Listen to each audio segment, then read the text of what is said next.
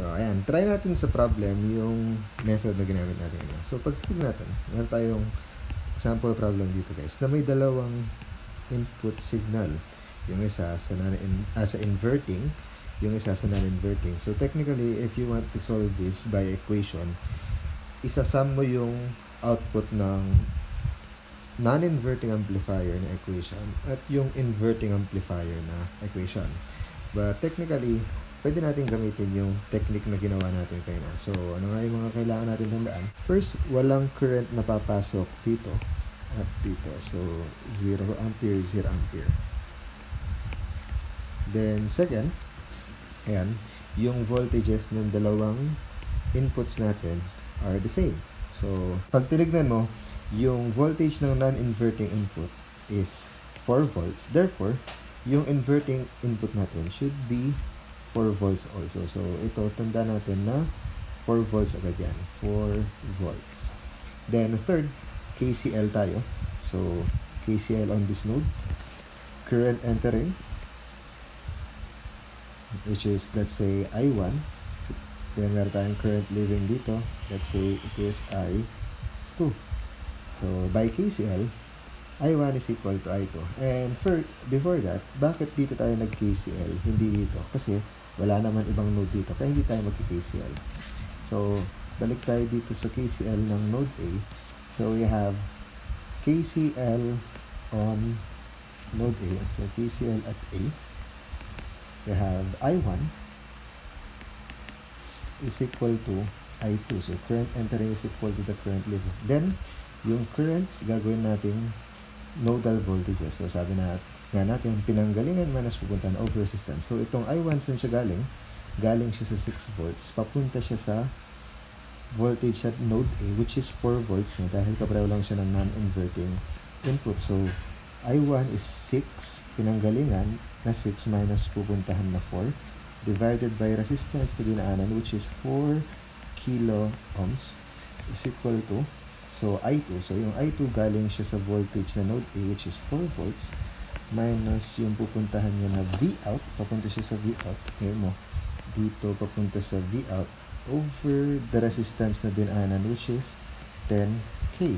So, pag tignan nyo, isa na lang yung unknown dyan, kayang-kaya nang masolve yung Vout. Therefore, Vout is equal to negative 1 volt. That will be our answer for the first problem. Then, try natin kapag may formula naman. So, formula-wise, pag ginamit natin yung answer using formula, so sabi ko nga, i-add mo lang yung, so Vout is equal to Vout due to 4 volts plus Vout due to 6 volts. So, yung 4 volts, pag tinignan natin, is non-inverting yan. Kaya gagamitin natin yung formula ng non-inverting amplifier, which is Vin times 1 plus Rf over Rin. So, meron tayong Vin na 4 volts times 1 plus Rf, so which is 10 kilo ohm, or feedback resistance over Rin, which is 4 kilo ohms, plus Vout due to 6 volts. So, ano yung 6 volts? Inverting amplifier, which is Vin na 6 volts times negative Rf na 10K over Rin, which is 4K. Kapag sinolve mo, will lead to the same answer, which is negative 1 volt. So, technically, the same lang yung answer ng dalawa. So, for our second problem, meron tayong circuit dito na meron isang input. So, meron tayong isang input, then meron tayong 4 na resistors dito. So, ayan, paano ba natin isi-solve yan? Diba? Sabi ko, tandaan natin, walang current na papasok dito sa dalawang input mo. So, 0 ampere to. Then, ito is 0 ampere din. Then, second, yung voltage ng isang input will be the same sa voltage ng kabilang input. So, ayan, sino sa dalawa yung gagawin natin na reference voltage?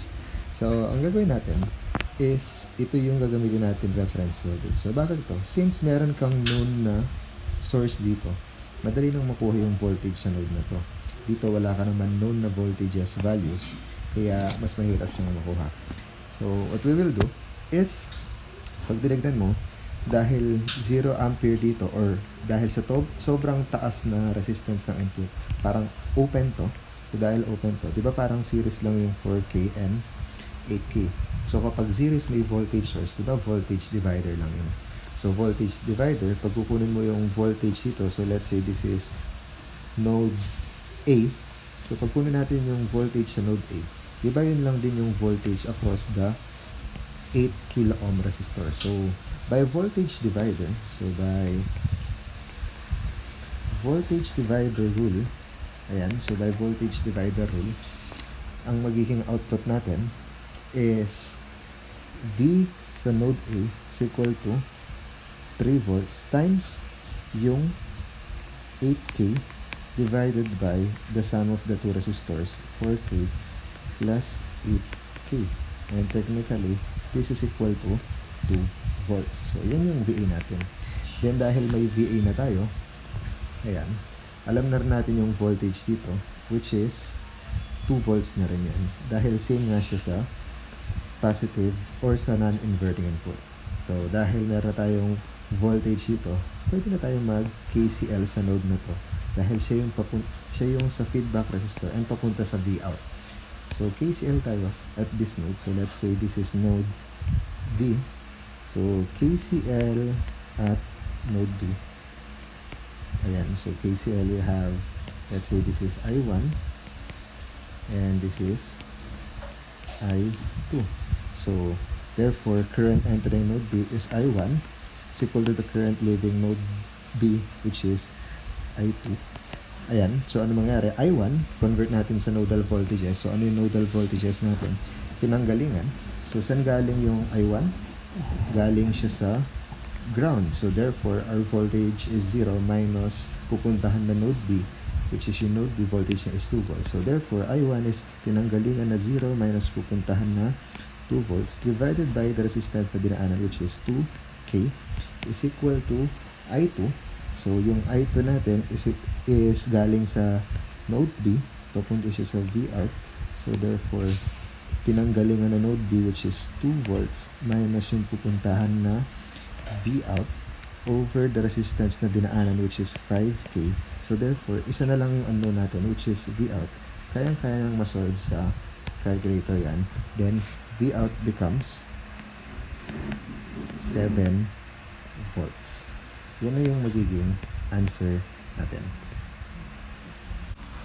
So, punta tayo sa last circuit natin na itatry solve. So, meron tayong circuit dito na may tatlong op-amps connected in such a way na yung output ng dalawang unang op-amp, itong op-amps na to is connected sa input ng pangatlong op-amp. So, try natin i-solve to para makita natin na, para matry natin if kaya nang masolve yung mga complex circuits. So, first, tignan mo, itong V1 or yung op-amp na may V1 is voltage follower lang kasi ano yung voltage dito sa node na to, yun din yung voltage sa kabilang node. So, if this is 2 volts, this is 2 volts also. But since wire lang to, shorted siya papunta sa output. Therefore, alam din natin na 2 volts lang din yung output na to. So, meron na tayong 2 volts dito. Then, second, yung V2 na 1.5 volts is nasa inverting amplifier. So, ayan. Since itong non-inverting input is connected to the ground, that is 0. Therefore, yung voltage sa node na to will also be 0. So, this is, let's say, node A. So, if we have node A, ayan, KCL tayo at node A. So, meron tayong current entering, which is yung current dito sa 10K. So, this is I1, sabihin natin. Then, papasok sa node A. Yung lalabas sa node A is, let's say, I2.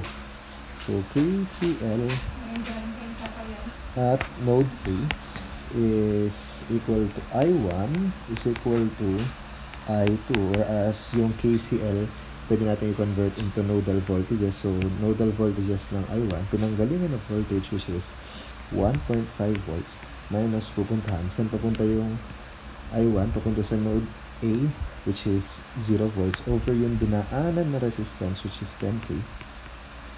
Then, is equal to I2. So, yung I2 galing siya sa node A, which is 0 minus pupuntahan. So, let's say, itong node na to, let's say, this is V3. So, papunta siya sa V3 minus V3 over dinaanan na resistance which is 50K. So, ayan, pwede na natin ma-compute yan. And let's say, ang mangyayari dito is negative 7.5 volts yung V3. So, negative 7.5 volts yung V3. So, then next, meron na tayong voltage dito sa node na to and sa node na to. Then, meron pang dalawang resistor papunta sa node ito. Pwede rin tayo ulit na mag-KCL. So, let's say this is node B. So, node B, KCL at node B tayo. Current entering, so let's say this is I3, then this is I4. Ayan, so KCL at node B is I3 plus I4 is equal to, so meron tayong current dito, so let's call this current I total, so or IT is equal to IT. Then, ayan, ano yung voltage natin dito? Since the non-inverting input of the last amplifier is connected to the ground, therefore, the voltage at the inverting amplifier is also 0 kasi nga connected sa ground dyan. So, therefore, I3, pinanggalingan ng I3, which is 2, minus pupuntahan na voltage sa node B, which is 0, over dinaanan na resistance, which is 20K, plus I4. So, I4, saan galing yung I4? V3, which is negative 7.5 volts, minus yung pupuntahan. So, papunta siya sa node B, which is 0, over yung dinaanan na resistance, which is 30K, is equal to I total. So, saan galing yung I total? So, galing siya sa node B, therefore, that is 0. Pinanggalingan na 0, minus pupuntahan na V out. So, papunta siya sa V out. So, from 0, papunta sa V out, over yung dinaanan na resistance, which is 60K. Then, the answer will become V out is equal to 9 volts. And this will be our final answer. So, yan. Ganun lang kadali yung operational amplifiers, guys. So, tatandaan nyo lang, pinanggalingan minus pupuntahan over yung dinaanan na resistance.